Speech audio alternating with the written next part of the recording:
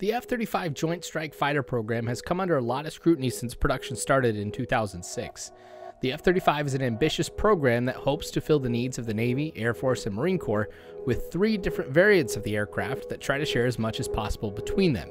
At the same time, the F-35 is trying to replace some very different aircraft. For example, it's trying to replace the aging F-16s and A-10s, likely the F-15 as well for the Air Force, the AV-8B Harrier and the FA-18 for the Marine Corps, and the FA-18 for the Navy. To accomplish this, the U.S. is planning on acquiring 2,456 F-35s. To purchase and maintain these aircraft, it's expected to cost over $1 trillion over the life of the program. Because of the cost, scope, and because the Department of Defense hasn't and likely won't start a major fighter program for some time, a lot is riding on the success of the F-35. So yeah, a high level of scrutiny is warranted. Most of the time the F-35 is in the news, it is not good news. And after seeing a series of articles in the news regarding government reports about the F-35 development and some of the issues that it's having, I wanted to dive deep into the status of the F-35 and see if the program is really in as bad of shape as the news makes it out to be. So in this episode of Learning Military, I've gathered congressional reports, publicly available military and government publications, articles from experts and other sources to share with you if the F-35 is really a broken weapons platform. So in this episode, we're going to look at the major issues with the F-35 and other problems that are causing them to be grounded. We're also going to look at another perspective of the program to finally analyze whether or not the F-35 has been a failure. The major report that spawned the latest news articles about the F-35 came from what was published in the Director of Operational Test and Evaluation's annual report. The purpose of his annual report is to test systems to determine whether or not a system is combat credible, operationally suitable, and survivable. The document covers a wide array of programs and weapon systems, which is really cool, and I recommend taking a look at it. But again, for this video, we're just going to take a look at the F-35. During testing, the report states that the F-35 currently has, and this is as of November 1st, 2019, 873 unresolved deficiencies that range from software issues to weapons issues and structural issues. Of the 873 issues, 13 of them are listed as Category 1 issues. Valerie Encina, someone who I will likely mention a lot in this video, is an air warfare reporter for Defense News and has written extensively on the F-35 and outlines exactly what Category 1 issues are. They're defined as an issue that could cause death, severe injury, or illness, could cause loss or damage to the aircraft or its equipment, critically restricts the operator's ability to be ready for combat, prevents the jet from performing well enough to accomplish its primary or secondary missions, results in work stoppage at the production line, or blocks mission-critical test points.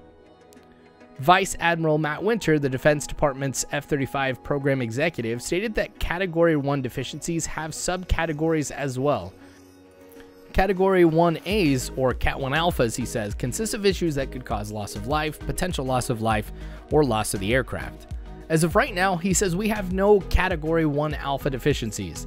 All of the 13 Category 1 issues are one step down at Cat 1 Bravo, which Admiral Winter says have a mission impact with a current workload that's acceptable to the warfighter, with the knowledge that we will be able to correct that deficiency at some future time. Remember, there are 13 of these kinds of issues across the F-35 program, and while the DOT&E report doesn't outline exactly what those 13 issues are, back in June of last year, Valerie and her team wrote about Category 1 deficiencies regarding the F-35 that gives us the best look into what these deficiencies might be. According to Valerie, some of those deficiencies are as follows. The F-35's logistics system, known as the Autonomic Logistics Information System, or ALIS, currently has no way for foreign F-35 operators to keep their secret data from being sent to the United States. The spare parts inventory shown by the F-35's logistics system, again ALIS, does not always reflect reality, causing occasional mission cancellations. Cabin pressure spikes in the cockpit of the F-35 have been known to cause barotrauma, the word given to extreme ear and sinus pain. In very cold conditions, defined as at or near minus 30 degrees Fahrenheit, the F-35 will erroneously report that one of its batteries have failed, sometimes prompting missions to be aborted. Supersonic flight in excess of Mach 1.2 can cause structural damage and blistering to the stealth coating of the F-35B and F-35C. Not only does this reduce its overall stealthiness, but it could cause damage to antennas located at the rear of the plane. After doing certain maneuvers, F-35B and F-35C pilots are not always able to completely control the aircraft's pitch, roll, and yaw. If the F-35A and F-35B blows a tire upon landing, the impact could also take out both hydraulic lines and pose a loss of aircraft risk.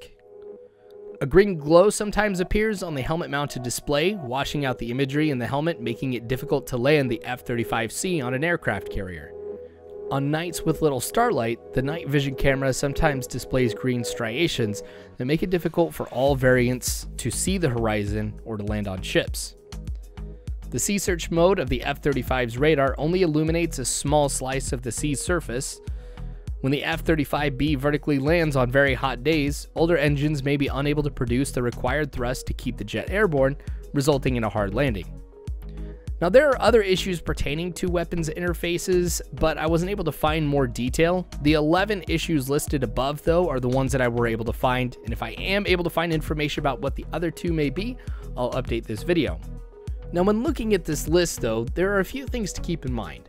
The first of which is that many of these issues are not common. They may have occurred either once or twice before, but don't occur frequently during regular operations. In addition, for some of these issues, there are already fixes identified or, in some cases, are ready to deploy. For example, the new Generation 3 helmet for the F-35 will resolve issues pertaining to the green glow and also the issue of seeing the horizon when night vision is needed. In addition, for the sun spikes in cabin pressure that cause barotrauma, that's something that has been identified to be an issue with a particular sensor. That can be repaired and replaced if needed. Knowing that other issues fall into these categories of having a fix already in place or identified is actually a positive sign about how the F-35 program is going. For some Category 1 deficiencies, though, there's not going to be a fix anytime soon.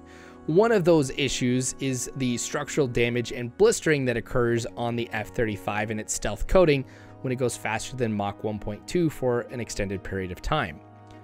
Now, because this would happen at the outermost limits of the F-35's operational conditions, and because it hasn't happened every single time that the aircraft has traveled faster than Mach 1.2, the Department of Defense has just chosen to accept the risk of this issue. However, there have been some things that they have done to try and lower the chances of it happening, like the application of a new stealth coating in later iterations of the aircraft. This has allowed for better tolerance to heat coming from the engine when an afterburner, but there's more that the DoD has done to reduce the chances of this occurring besides a new stealth coating. What the DoD has done is it has instituted a time limit for a pilot when using the afterburner. According to an article by Valerie Encina and David B. Larder at Defense News, the F-35B can fly for 80 cumulative seconds at Mach 1.2 or 40 seconds at Mach 1.3 without risking damage. The F-35C can only fly at Mach 1.3 in afterburner for 50 cumulative seconds. These limits are important for the Marine Corps and the Navy, who, when operating these aircraft at sea, have limited space aboard their ships and therefore don't have the same repair capabilities as if these F-35s were on a base. Limiting the chances that such an issue could take place, though, is critical to maintaining a high level of operational capability. That level of operational capability has been a key metric for the armed forces of the United States for some time. One similar metric, the availability rate for aircraft, measures the number of available aircraft able to perform at least one mission divided by the total number of aircraft. This would include aircraft undergoing major repair, and the target for this key metric is 65% of F-35s are available. According to the DOT&E report, the F-35 program over a 12-month period has averaged below that 65% availability target. The cause of this low availability rate can be attributed to a number of things that are outside the issues that we described above, but in many cases, these 13 Category 1 issues can contribute to that low availability rate. For example, the logistics supporting the aircraft have caused a number of delays. The F-35 uses software called the Autonomic Logistics Information System, or ALICE. This software can diagnose issues with the aircraft, it can provide training, technical data, allow for ordering of spare parts, and track the availability of said parts. While originally designed with the intention of simplifying and reducing the amount of time needed to complete the maintenance process, this software has often extended the maintenance time. ALICE is described as inefficient and cumbersome to use.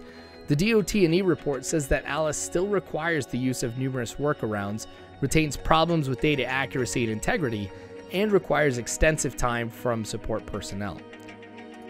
Apparently, there's little trust in it working as intended. I found a few examples of these issues. One such example included how Alice wouldn't give the proper wait time for some components. A part, if entered into Alice, could show that it could take multiple years for that part to be available, and that was obviously not the case, and this could ground the plane for more time than needed. Also, Alice was responsible for other shipping and tracking issues which delayed replacement parts. Of course, Alice isn't the only thing that is responsible for issues with equipment. One of the things that have grounded planes in the past is the lack of spare parts that are available. In one article written by Valerie Encina, she noted that the Government Accountability Office found that from May to November 2018, F-35 aircraft across the fleet were unable to fly 29.7% of the time due to spare part shortages. From what I found, both Lockheed Martin and the United States government are blaming each other on why there is such a shortage of spare parts. Here's one example. The National Interest reported a new issue that the F-35 program is facing when it comes to the replacement of the canopies.